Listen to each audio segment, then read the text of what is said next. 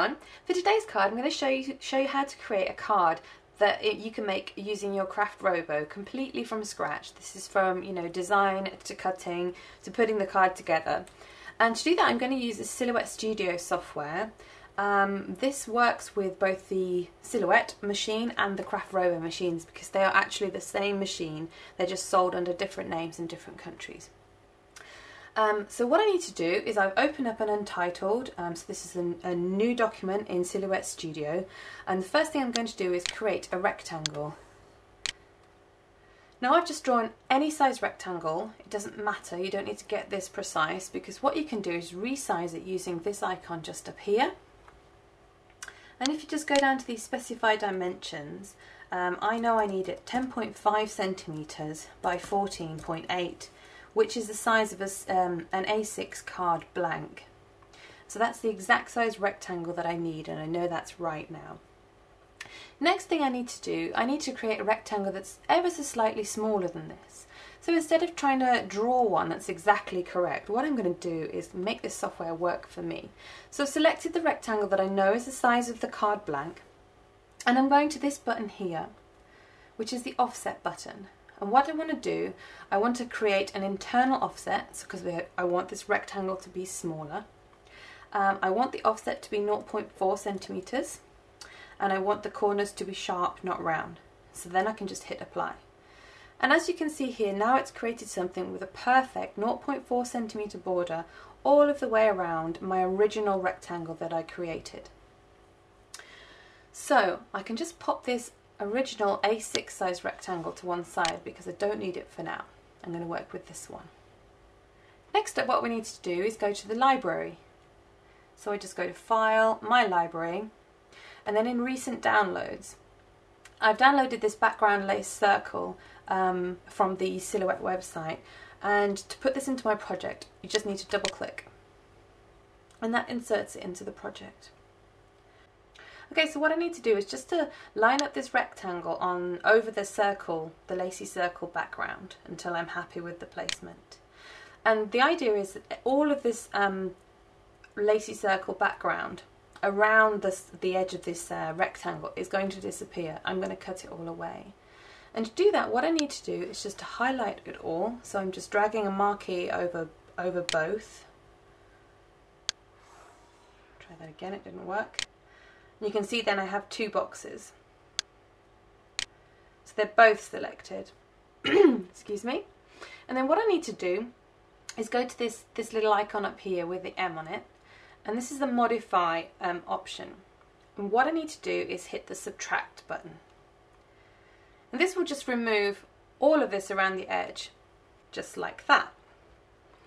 And so now I know that when I've got my card base, this is going to be cut out just perfectly with a frame around it. That's what I'm aiming for. Okay, just so this doesn't get a bit skewed when I'm moving it around, what I'm doing is selecting all of the circles in that pattern and then hitting Control G. And that will just group them all together so I can't accidentally just move one circle to the side. The whole thing is together in one place.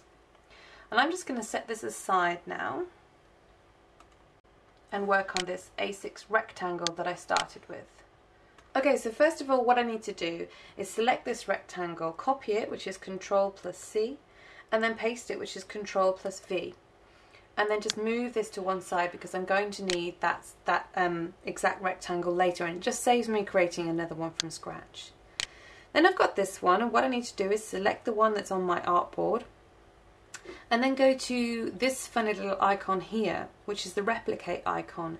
And what I want to do is create the full card base now. So I'm just going to duplicate this rectangle to the right. And this has created my full card base, and this line down the middle here is where I would need to score. However, this is cutting software, so if there's a line, it's going to cut it. I don't want my card base to be cut in half, so what I need to do is to select them both by dragging my marquee around them. Then going to this modify icon here and just hitting weld. And as you can see now, that's removed that line from down the middle. So that's just going to cut my card base exactly how I need it. Okay, again, I can move this up to the side and just work on this one again. I forgot to show you another step that I need to add in here. What I'm going to do is just to create a little border across here that I can write my sentiment on. And to do that, I obviously need something to write on, and at the moment these are all holes and gaps and everything. So what I'm going to do is just create this little rectangle border. And that rectangle needs to be, I forgot to select it. It needs to be 2 centimeters high. So just apply that. And then what I need to do is just to line it up where I want it. I'm going to go with about there. Then select all of those again. Go to my modify and then hit subtract. And as you can see now, it's cut away all of those circles that were here, leaving me with an area to stamp on or stick something to or whatever. Now again, what I'm going to do is just to select all of those and hit Ctrl G, which groups them together as one piece. So next what I need to do, if you remember this A6 card blank that I created, the rectangle, what I need to do is line these up perfectly together. So to do that, I'm going to go to this icon here, which is the align icon, and align them center and align them middle. So now you can see that this is perfectly sits perfectly onto that card blank. And what I'm going to do is just again group these, so that's Ctrl and G. And then I can start building this card base completely. I'm not going to spend time trying to line these up. I'm literally just going to highlight them all. Go to this align button and align them right and align them middle. And this puts this exactly square to the base card. Now again, any line you can see here is going to be cut by the craft rober, so I need to remove this line here, otherwise my card base is going to be cut in half. So what I need to do is just right click on this object, click ungroup, click away from it all, and then click back onto this rectangle which you've now removed from the group, and then just hit delete. And then what you can do is just highlight it all again and then hit group. And that is your card base completed. And you know this, when you fold this card exactly down the halfway line, you know this is going to have a perfect border because you've set it all up and centralized it properly. So that is now done.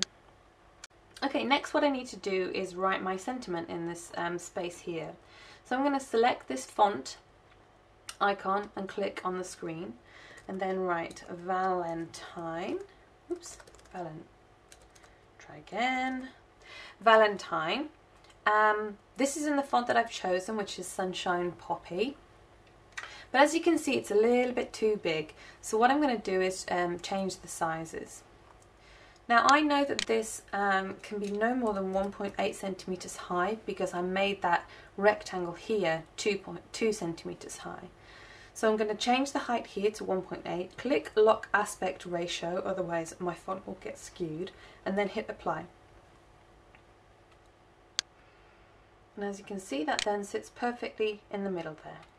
To finish off this card, what I want to do is go to File, My Library, and I want to search for heart. So I just type in heart here and then hit enter. This is the heart I want to use, so I'm just going to double click and there it is. Way too big at the minute, so again we go here and I want it to be 6 centimeters wide. Again, lock the aspect ratio and then hit apply. And then that's going to sit on my card just there. It's going to be raised off with 3-dimensional stickers. So what I need to do now is just move the heart to the side, move the Valentine text also to the side, and then just cut this in my base stock card colour, cut this in my another cardstock colour, and cut this in the same cardstock colour as the heart. I'll then show you how I build the card in another video, which I will link to in the top right hand corner just here. See you then, bye!